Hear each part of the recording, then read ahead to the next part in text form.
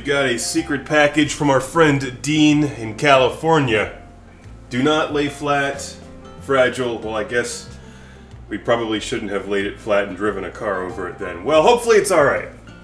Got a knife here. Let's open this up and see what could be fragile. See if I can open this without cutting my fingers off or decapitating myself or anyone else nearby. It's a freaking problem right here.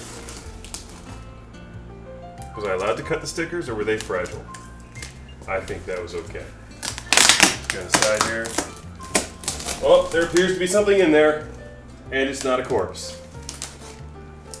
At least not like one I've ever seen. Thank you for not sending a corpse, Dean. Much appreciated. Now, a case of beer would be fine, though. This thing is wrapped for space travel, that's for sure. They probably don't pack things in this, like satellites as well as this. This thing is like crazy wrapped here. See, when I wrap things, it's like 2 pieces of duct tape and an inside-out cereal box. Because that way people get the joy of a package and realizing they've just gotten an inside-out box of Cocoa Puffs. Yay! It's like Christmas, but better, because you can eat it.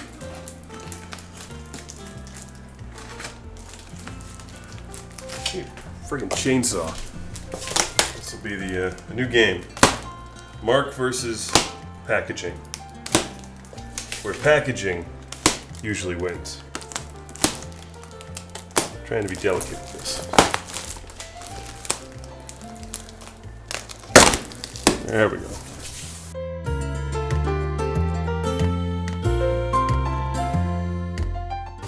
This is like peeling back layers of an onion, except without tears.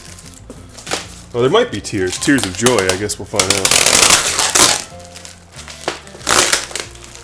Oh, there's another box in here. Damn it.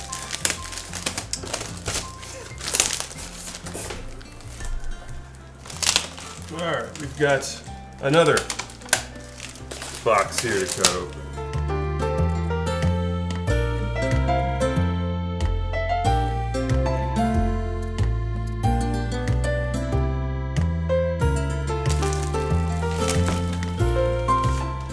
Quite a packing job there, Dean. 20 minutes later here. Got a Lagunitas IPA beer poster, which I think we can find a home for this on the wall. Just peel this apart here. It's something red. It's something that looks a lot like a giant. El Camino. Now we gotta find a place to hang this thing. This is really nice.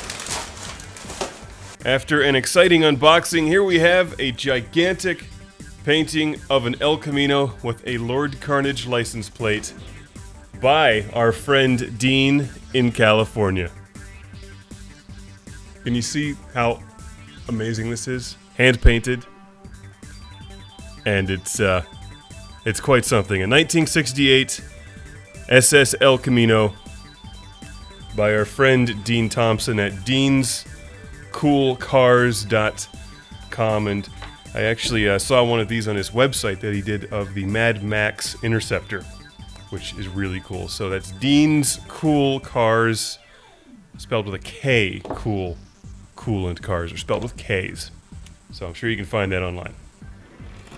Giant El Camino. Now we've got to find a place for this, which is going to be a little bit tricky in our temporary studio space here, as I'm getting a couple arcade machines in soon, and then we're going to put the El Camino on this wall or that wall, which you can't see right now because they're not very exciting, and will be featured in many shots, and of course, as we move on to a different studio someday.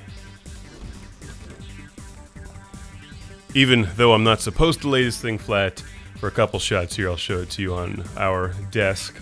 And the detail is really remarkable. I was always good at drawing, but I could never paint worth a damn. So this is just really impressive, Dean. Very good job.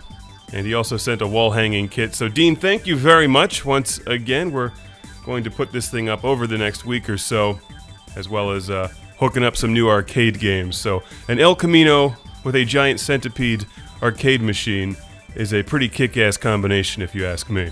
So a giant thank you to Dean from California once again. He sent a lot of little toy cars. Now he sent a giant El Camino painting, which is going to look amazing on the wall and on the show. I'll do a full review later when it's actually hanging and in a nice presentation place. But until then, thank you, and I love the Lord Carnage Pennsylvania license plate. Lord Carnage would be proud, but he doesn't need a driver's license. He just does what he wants.